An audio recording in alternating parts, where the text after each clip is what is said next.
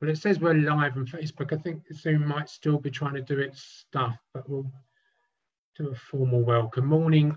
Good morning, everybody. Good morning, those on Zoom. We've already had a little chat, but it's lovely to see everybody on Zoom. And those who may be looking on from Facebook Live, it's good morning to you too. It's lovely to have you with us. And likewise, anybody who may be looking on YouTube as well. Good morning to you. It's a lovely day out there. We have our communion service, so if you've come with bread and wine, that's lovely. There's bread and wine here on our communion table. Shall we begin our service with a moment of silence, and we will share some liturgy as well. So let's just for a moment keep silence.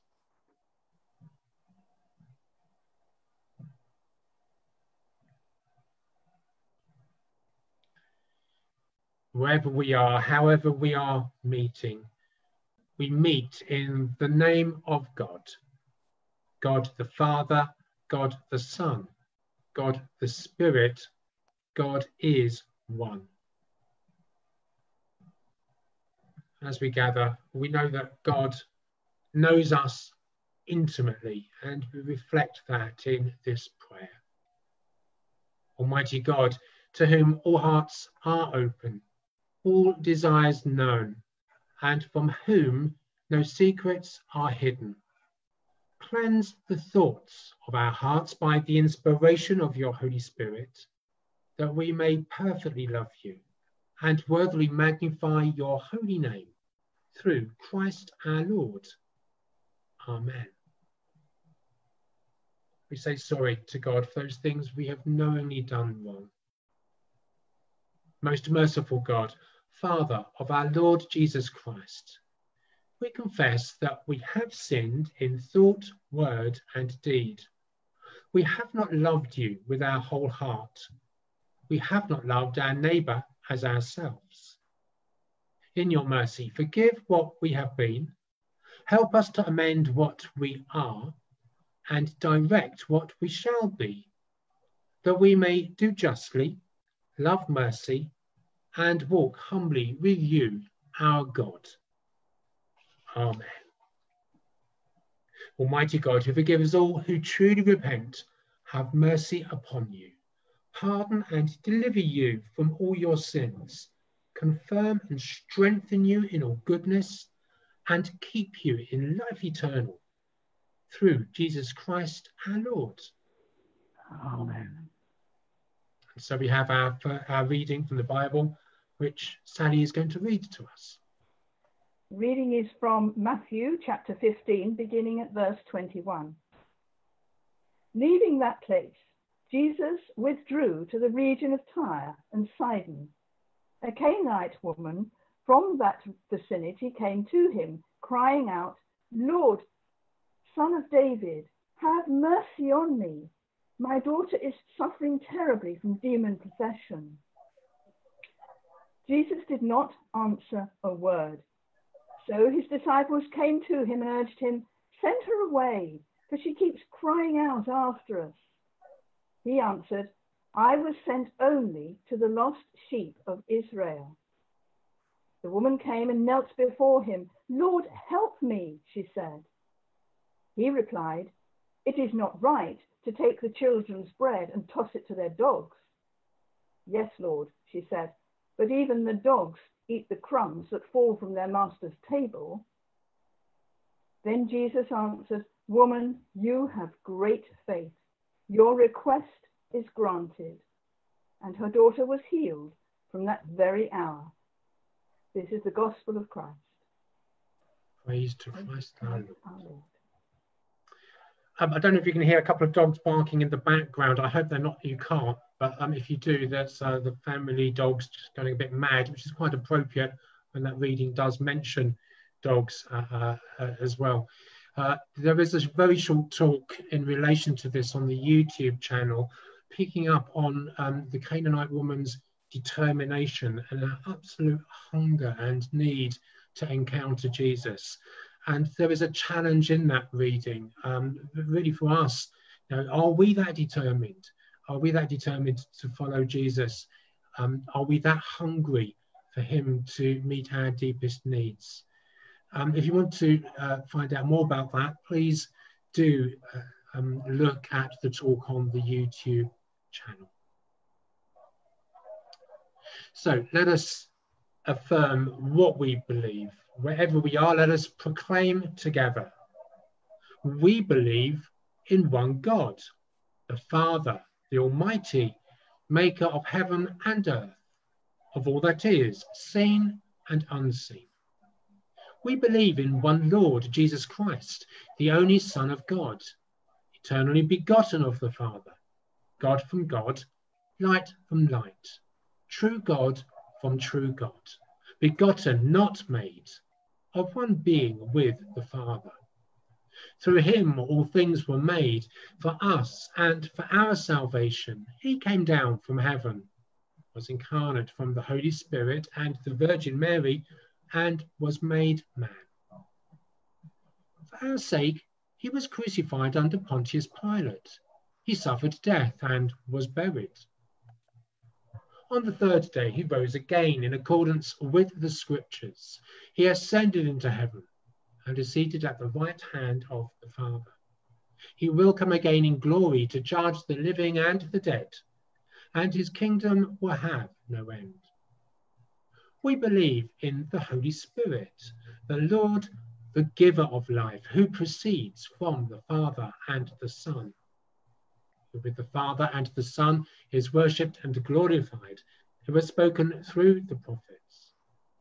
We believe in one holy, Catholic, and apostolic church. We acknowledge one baptism for the forgiveness of sins. We look for the resurrection of the dead and the life of the world to come. Amen. And so let us pray together as we reflect on that Bible reading. Father, we thank you for the example of the Canaanite woman, for her determination in following your Son, Jesus. Father, please stir us to learn from her example, her zeal to follow you, and to have that faith that Jesus can meet our deepest needs, whatever they may be. And as we reflect on that reading, we pray that for the whole wider church. So strengthen Martin, Will, and Ruth, our bishops, and all your church in the service of Christ, that those who confess your name may be united in your truth, live together in your love, and reveal your glory in the world. Lord, in your mercy, hear our prayer. We remember and pray for the people of Beirut. There is nothing we can say in response at this moment, but we hold that city, that nation in prayer before you, Father. And we ask that you will have mercy and that your Spirit will be at work in the lives of so many people who their living has been torn away from them, their houses have been destroyed. We pray for our politicians, that they will continue to make good decisions that affect our physical life and the economic life of our nation. So bless and guide Elizabeth, our Queen. Give wisdom to all in authority, and direct this and every nation in the ways of justice and of peace, that we may honour one another and seek the common good. Lord, in your mercy, hear our prayer. For those on holiday in Eastbourne, for those who are unable to get away, we pray that we may each in our own way find rest and recreation. We thank you for the beauty of our area, for the sea, for the downs. We pray that through this challenging time, we may find a newfound respect for creation. So give grace to us, our families and friends, and to all our neighbours, that we may serve Christ in one another and love as he loves us. Lord, in your mercy, hear our prayer. We pray for the healing and wholeness of all who long to be well in body, mind, and spirit. We pray for those affected directly by the COVID-19 pandemic. We pray for those who have health conditions which they've been more challenged by because of this season. We pray for those in our health service for that they'll have the energy to keep on going. We give thanks for scientific advances against this illness, and we ask that you will continue to bless scientists as they continue to find vaccines and other therapeutics. So comfort and heal all those who suffer in body, mind, or spirit. Give them courage and hope in their troubles, and bring them the joy of your salvation. Lord, in your mercy, hear our prayer. Hear us as we remember those who have died in the faith of Christ. According to your promises, grant us with them a share in your eternal kingdom, and rejoicing in the fellowship of all your saints, we commend ourselves and the whole of creation to your unfading love. Merciful Father, accept these prayers for the sake of your Son, our Saviour, Jesus Christ. Amen. We may be apart from one another, but we can still very much share a sign of Christ's peace, which we can do as we open up the Zoom channel in a moment. But let me just introduce this with a bit of liturgy. Where 2 or 3 are gathered together in my name, says the Lord, there I am in the midst of them. So the peace of the Lord be with you. And also with you. To share a quick sign of peace with one another. Peace be with you, everyone. Peace be with you. Peace to those looking on Facebook Live. Very much peace be with you, and those who may be looking a bit later via YouTube as well. So we come to our time of communion together. The Lord is here. His Spirit is with us. Lift up your hearts. We lift them to the Lord. Let us give thanks to the Lord our God. It is right to give thanks and praise. Almighty God, good Father to us all, your face is turned towards your world. In love, you gave us Jesus, your Son, to rescue us from sin and death. Your word goes out to call us home to the city where angels sing your praise. We join with them in heaven's song, saying together, Holy, holy, holy Lord, God of power and might. Heaven and earth are full of your glory. Hosanna in the highest. Father of all, we give you thanks for every gift that comes from heaven. To the darkness, Jesus came as your light. With signs of faith and words of hope, he touched untouchables with love and washed the guilty clean. This is his story. This is our song. Hosanna in the highest.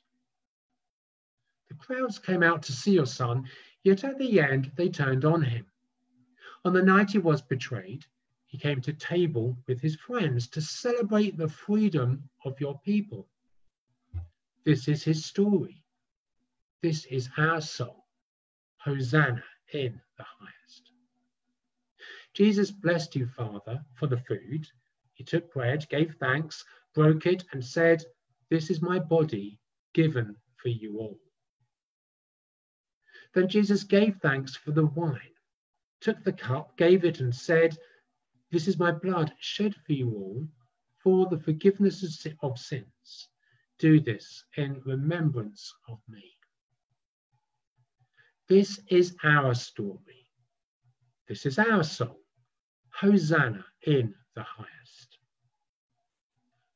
Therefore, Father, with this bread and this cup, we celebrate the cross on which he died to set us free.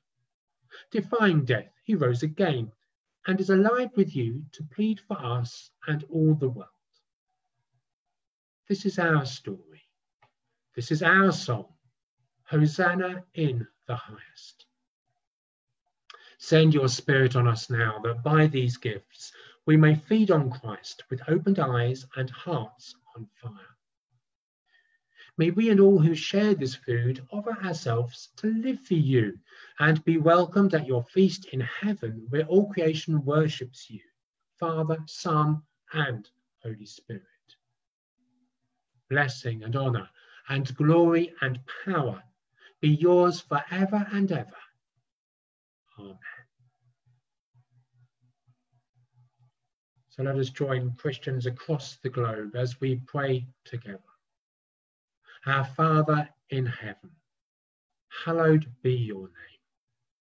Your kingdom come, your will be done on earth as in heaven.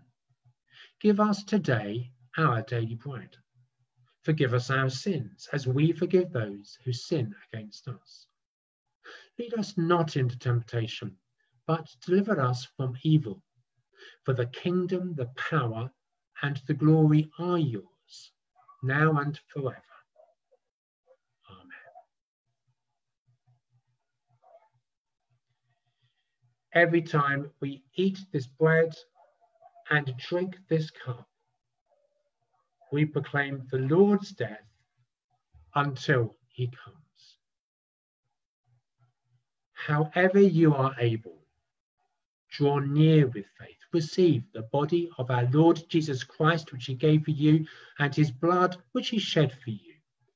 Eat and drink in remembrance that he died for you, and feed in him in your hearts by faith with thanksgiving.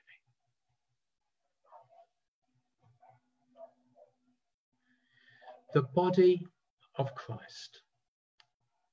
Amen.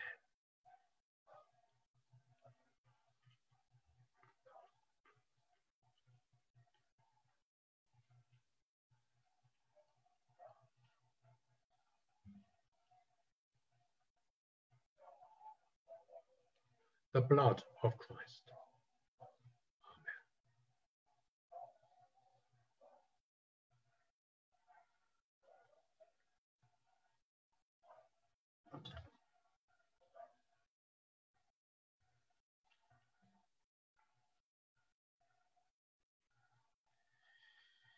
So we again pray together. Father of all, we give you thanks and praise that when we were still far off, you met us in your Son and brought us home. Dying and living, he declared your love, gave us grace, and opened the gate of glory. May we who share Christ's body live his risen life. We who drink his cup bring life to others. We whom the Spirit lights give light to the world. Keep us firm in the hope you have set before us, so we and all your children shall be free, and the whole earth live to praise your name. Through Christ our Lord. Amen. The peace of God, which passes all understanding, keep your hearts and your minds in the knowledge and love of God and of his Son, Jesus Christ, our Lord. And the blessing of God Almighty, the Father, the Son, and the Holy Spirit be with you and remain with you always. Amen. So go in peace to love and serve the Lord. In the name of Christ. Amen.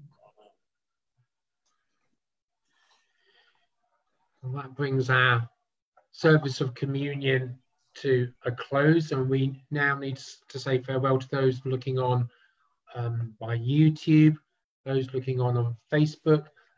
Please do come and join us again on Sunday at 10:30, or next Wednesday at 10.